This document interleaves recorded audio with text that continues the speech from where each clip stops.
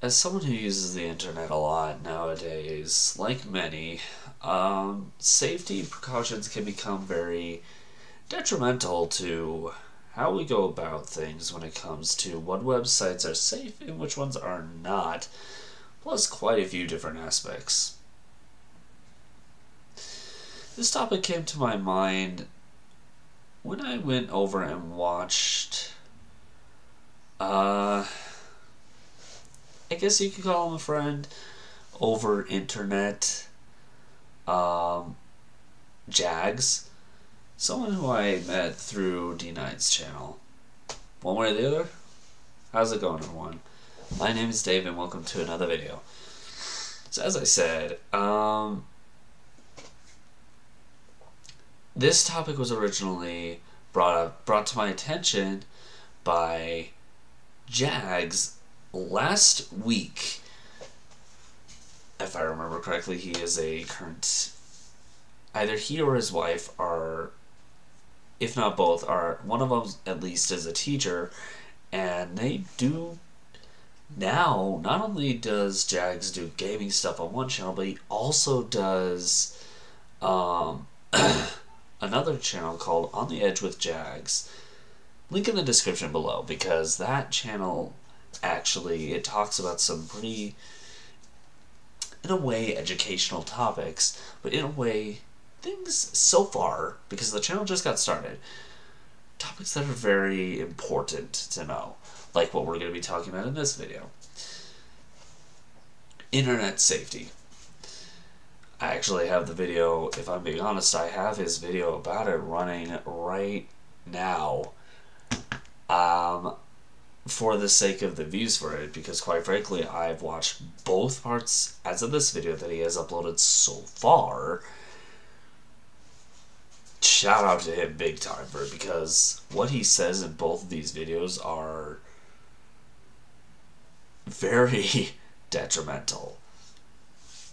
At the same time, though, I guess another one of the certain things that kind of come to my mind when I think of this is just that he takes this stuff very seriously, and honestly, this topic that I'm going to talk about today, I take very seriously as well, especially since part of my, I guess you could call it a hobby. It's technically a hobby, but I like to consider it a job of sorts.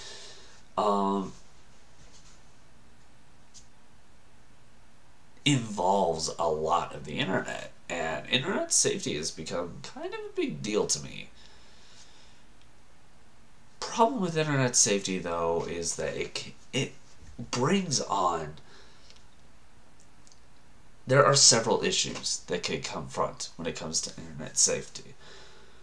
One thing that was brought up that I found that caught my attention when I first started watching this, I watched them in reverse. So far, as of this recording, he has two parts about this. The first part I watched second. Forgive me. It bothered me, so I actually watched them in the proper order. But anyway, I digress. When I first watched part 2, since I did watch that one first, one of the first things that were brought up were cyberbullying. And this can be kind of a big deal. And that's an under-exaggeration by a long shot. Anybody who's been cyberbullied before knows this. Honestly, like myself, this has happened once to me, and this was like way back in, I think, 2014, 2015, somewhere around then. And the issue that came to my attention when this happened, when it happened, it has a big mental breakdown type response for me. And it made me kind of realize how important cyberbullying can be, not just to me, but to others as well. Because when people do this stuff to me, I'm more the fight side of the fight or flight response for the most part. I fought back. I did, to the best of my abilities. When things were eased in my mind, I kind of backed down and just stopped everything. But it gave me an eyesight of one thing. Cyberbullying is a bigger deal than a lot of people make it out to be. And when I say a lot of people, I mean a lot. I've come across so many people's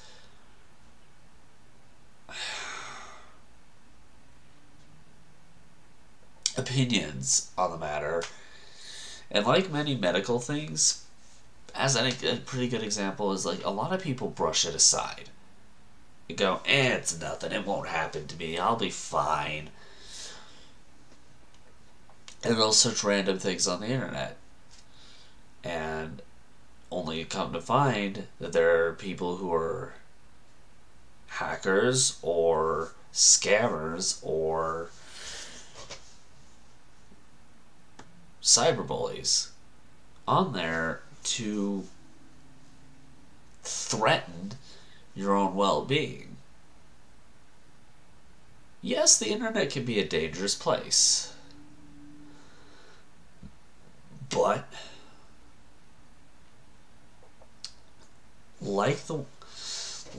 whenever there's danger, there's always safety. Internet safety, just because there's an amount of danger on a coin, there's always that opposite side to protect. The internet is kind of like when you flick a penny off of a building. Unless you're including the, I don't know,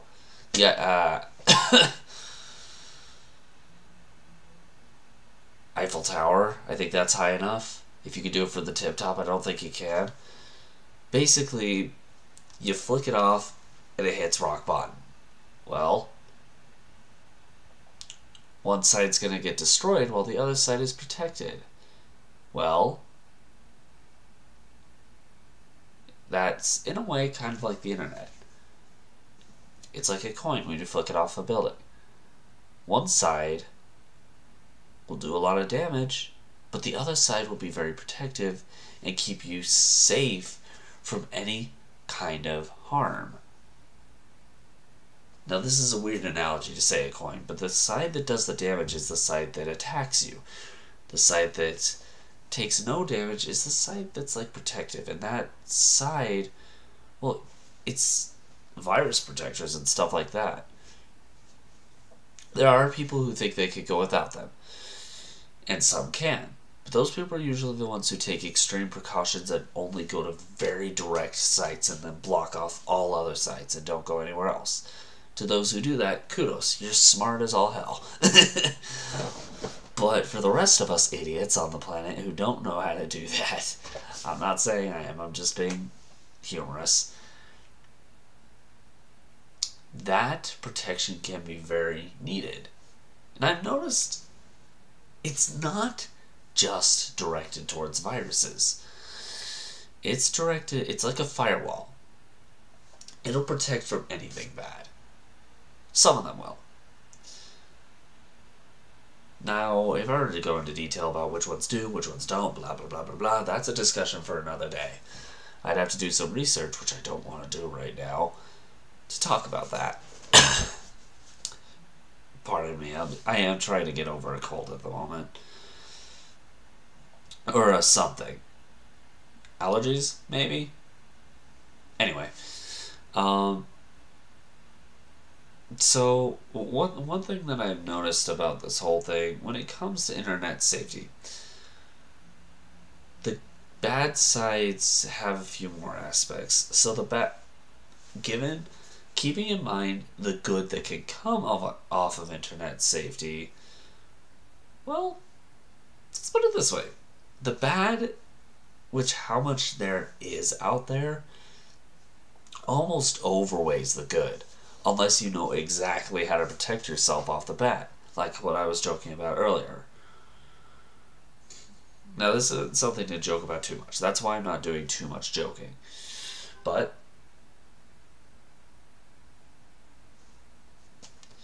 the reality is there's a lot more dangers out there. Like Jags said in one of his videos, if you don't trust a site or you don't know, look it up.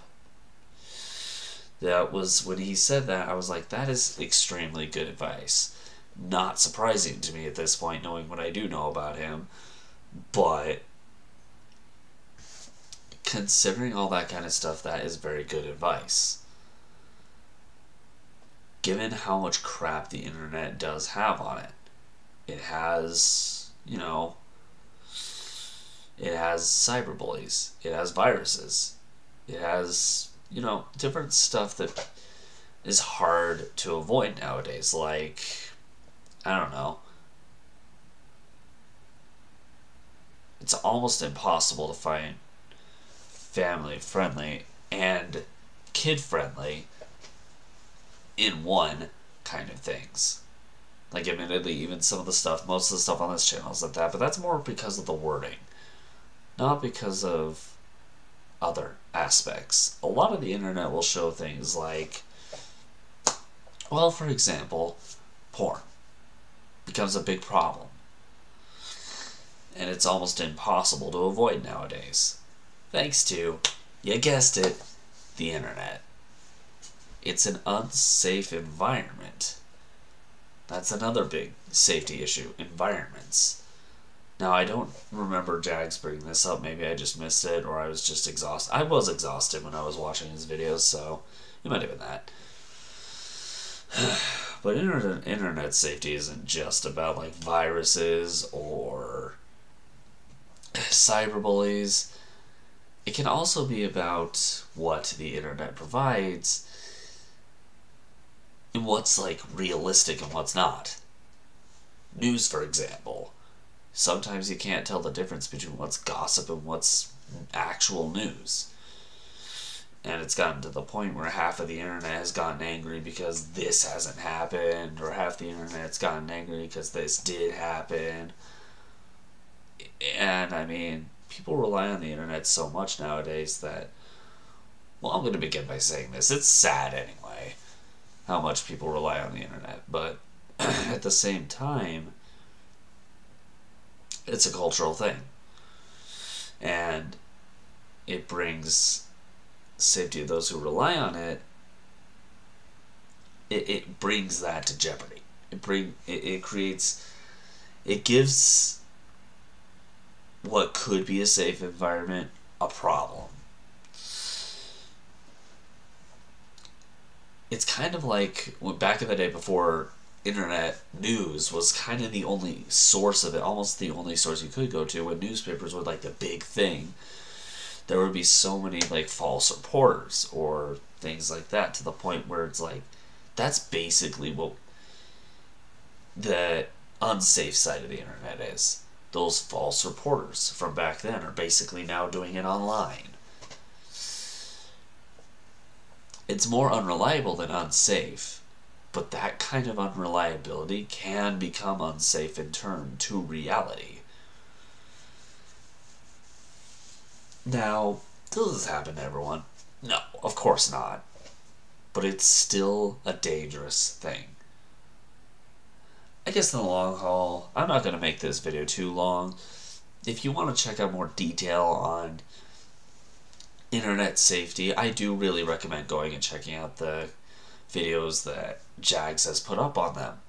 I'll just, rather than putting a link to the videos though, I recommend checking out the entire channel itself. So, definitely go support him. He has created great content other than this, but this channel caught my attention even more because of how wise the words he put were. So a link in the description below to his channel, On the Edge with Jags. Great content so far. He's just starting up, but definitely go support his channel and check out what he has to say. Smart man, great guy. Go check it out if you want to hear more about this kind of topic.